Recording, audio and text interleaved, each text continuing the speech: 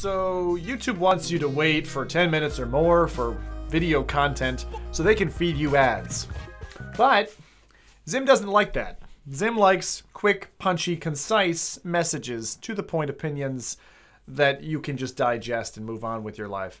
So we've come up with a new concept. And the concept is this. This is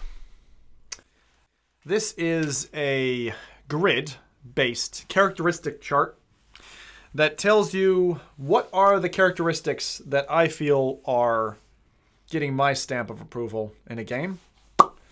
Plus, after all of these have been concluded, do we avoid, consider, or buy the game? So this is my opinion, essentially. This is the system we've just designed for VR reviews in 2-minute packages that I'll be doing for you on YouTube. I wanted to give you something that was just really bite-sized, easy for you, easy for me, so we can share our opinion. You don't get the game or title spoiled for you, and you get a good gripping feeling of what are these characteristics that are driving that opinion. Also, in addition, I've got my back catalog of more than 300 games, which I will be putting out, and I have rated or re-rated the older games across all of these categories. So I'm doing away with my old review mechanism, which was all text-based, and instead now we are going to be focused on this grid-based system.